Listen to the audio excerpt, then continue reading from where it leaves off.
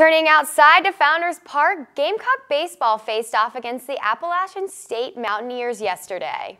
After a scoreless first inning, Gamecocks up to bat said enough is enough. In the bottom of the second, Alex Tessino led off with a walk followed by LT Tolbert reaching first, setting the stage for catcher Chris Cullen, who sends one soaring over the fence to bring home all three. Gamecocks up 3-0.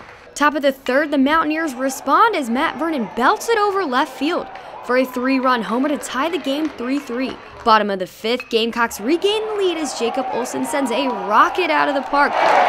Not done yet. TJ Hopkins reaches home thanks to a sac fly from Destino. The Mountaineers answer again with the fourth homer of the game from catcher Chandler Siegel.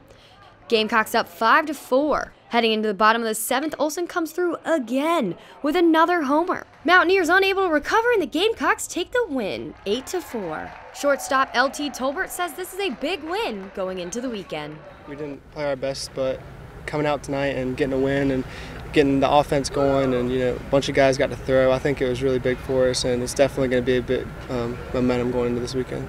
Gamecocks head to Clemson on Friday, March 3rd to take on the Tigers at 6:30.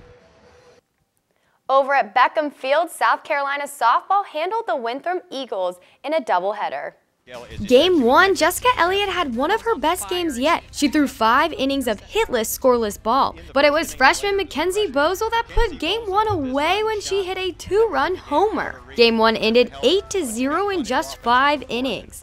Game 2, freshman pitcher Kayla Doder threw heat off the mound, and Shannon Please had a nice pitch hit double in the 7th inning to bring Tara Duffy home. The Gamecocks came out with a 1-0 win. Gamecocks will head to California this Friday for the Judy Garman Classic.